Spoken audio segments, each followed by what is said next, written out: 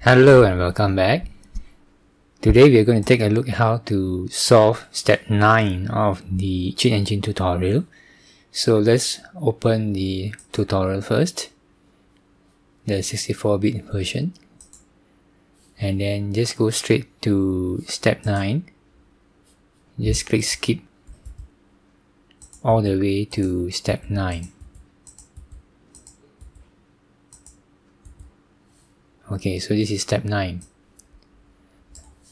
So we will attach cheat engine to the game. Tutorial, click open. So we will attach it as you can see. So now the objective is to when the player attacks you, you lose health. So the objective is not to lose health, but instead to cause the enemy are the two computers here to lose health. So you are in team A, player 1 and player 2 is your team, and then player 3 and player 4 is the computer, which is the enemy. So how do we write a script that will enable you to become invincible? That means when the player attacks you, means you click here, your health will not go down. Instead, you will kill the enemy. Alright, when you click attack, it will kill the enemy. So first thing you need to do is you have to locate the addresses in memory, which stores the health for all these 4. So to do that, we'll do a scan, and the tip here is that the health is a float.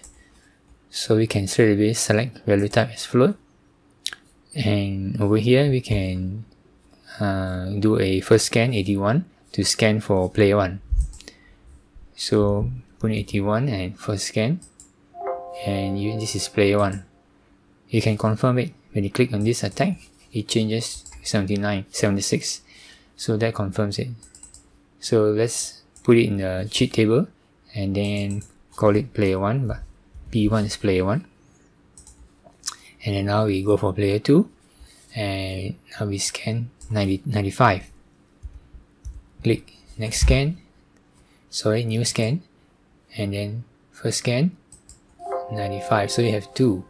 So we click attack and see which one lights up. Attack Eric, and you see this one lights up into red. Previously 95 and now reduced to 90. So we add this and call this player 2, P2. Now we try to identify in which address stores the health for computer 1 and computer 2. So click a new scan and search 497 in memory. 497 and first scan. So we don't know which one, so just attack the player and see which one lights up. So the first one lights up from 497 drops to 496. So this is computer number 1. So we call it C1 for computer 1. Now the last one is 498. So new scan for 498 in memory. Click first scan, and we have only one. Let's confirm it. Click attack, and it lights up 497. See? So it's correct. So this is add this to the cheat table, and this is C2. Call it C2. Okay. So now if you wanted to make yourself invincible, you have to go and find the location in memory where the instruction is found, and then we have to write a script for that. So let's see what writes to this address. Right click and find out what writes to this address. You attach debugger, yes, and now we attack, and we see this is the instruction which writes to this address. However, in this case here, it not only writes to this address, it writes to all 4, because this instruction is a generic instruction which applies to all objects in the game. So we have to see how to differentiate between each of these players. So to find out which object is health is being accessed by this single instruction, we have to right click and we click on show. This is in the assembler first, and then from here you right click and find out what addresses this instruction accesses. Okay, so click on this, and now we will then simulate an attack on Dave to see which address is being accessed by this instruction. Alright, so this is the address which stores the Dave's object, health object, the health of Dave, and then now we're going to click on the second one, and then we see this is 87, so this is the address of Eric health. Now we click on the computer one, and this is computer 1, and click on the last one, and we see it's the last one. The values confirm it, 71, 84, 495, 496, as you can see here. So this confirms that this single instruction accesses 4 different objects. So these are the objects, the health member of each of these objects. Now in programming, every object has got its own structure. A structure is a kind of storage for the variables for each of the objects. And it is very common for programs to create, when a programmer writes a program, it will create multiple objects, also known as multiple instances of each object. And each object will have its own variable for health. So this is a variable location of the variables for each of the player's health. And each of these variables is contained within each own player's object. So next task is to find out where are these objects located in memory, so that we can differentiate between the four different players. Okay, now we can go ahead and select all these 4 here and try to find the location in memory where these addresses are found, and compare them in the using a structure dissection method. So let's go here and select, right click and select open dissect data with selected address, and click OK to create a, and you can call it anything you want. Maybe we call it struct.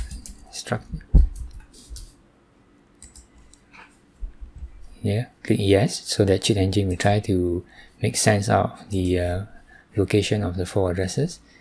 So here we can find 4 different addresses containing 4 different objects. The first one is for player 1, second one is for player 2, third one is for player 3, and player 4. And cheat engine more or less guess the types for each one, and looks like it has guessed correctly. Now those parts in red means that you can use it to differentiate between each object's data. For example, this is address 71. This address here is a health at offset 8. So 00 means the base address for the structure in memory. What is a structure?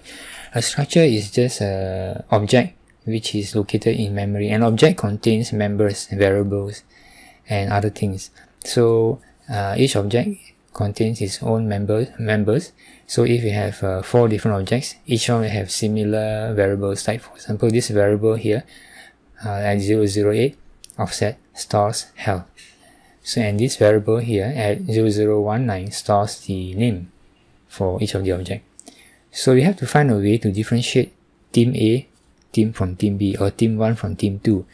So we are in team 1. What is common between team 1 but different with team 2? So we can see here nothing, right? So and also we can find here there's something missing, right? Like for example here the address 8 then jumps to 12, and then jumps to 16, and then 16 jumps to 24, right? So the 16 jumps to 24, so something is missing, right? After 16 should be 20. So if that is missing, we can add our own element to it. Alright, so right click and just add element and add offset 14. Alright, so this is hex, so remember that. And maybe we can call this team number, right? And the type should be bytes, so 4 bytes, and click OK. And suddenly you see we can notice the difference here. Team 1 has got 1 for this variable, team 2 has got 2 for this variable. Okay, notice here that we are not modifying the tempering the memory at all. We are just creating a filter to understand the structure in memory, try to make sense of it. This is the purpose of this exercise, right? To create artificial structures to make sense of what is located at those memory addresses. And we found that when we were to create a new offset here, which was missing just now, we managed to make sense of this data here as 1, 1, here 2, 2. So using that, we can differentiate between team A and team B, right? And we can write our script to differentiate it there.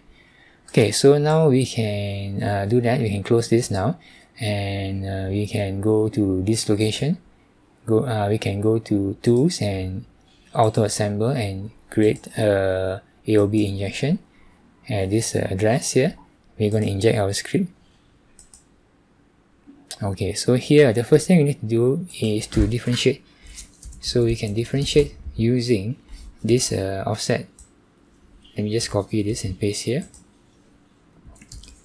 So the offset here is offset 14, 14.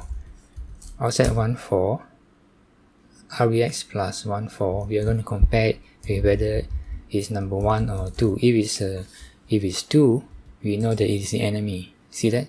If it's 1, it is a player, our own team. So if we find that it is enemy, we want to decrement the health. So we jump straight to the code that decrements the health. Right, so this is the code which decrements the health. Right, so we jump to the code. Decrement the health means, okay, how do you know this is for health? Because offset 8 is health. See this? Offset 8, 71, 84, 495, 496 matches up with this. So this must be the health. Alright, so only for enemy, we jump to this code which decrements health. Okay, so we should use jump equal, right? Then we jump here.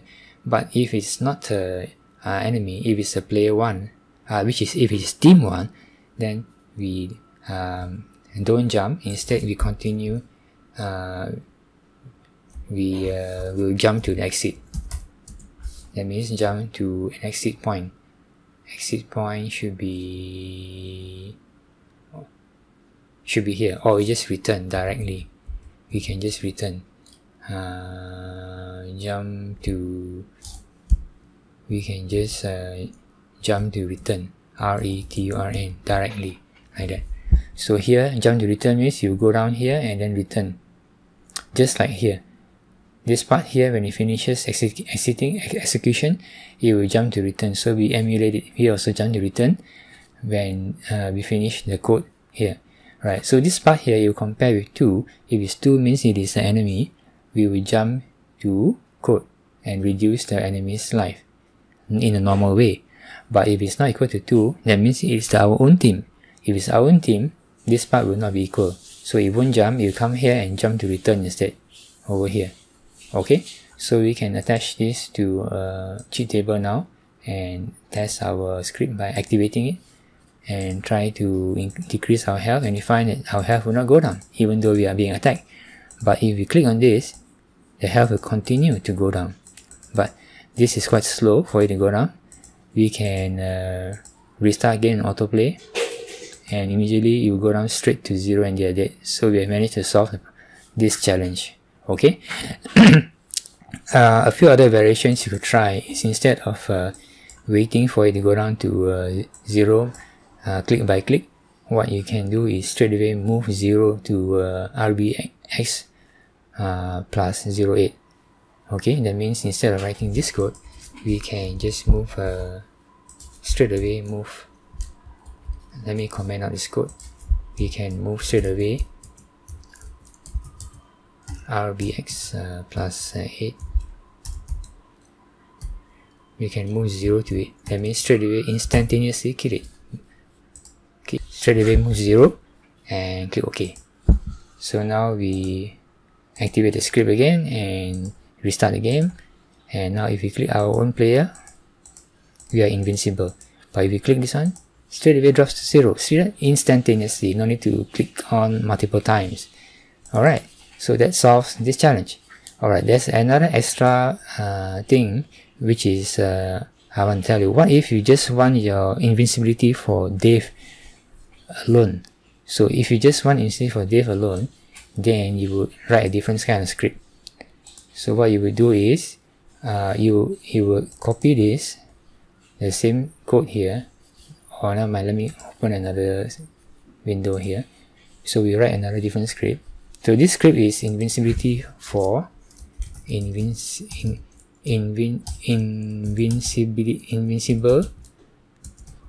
for team 1, insta kill for computer,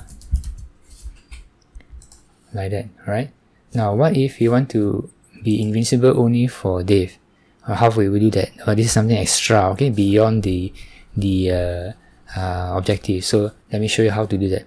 So we are going to write another script now. Go to tools, and here auto assemble, and click on template, AOB injection, same location. We're going to inject the code. Alright, over here we are going to pick a different kind of comparison this time.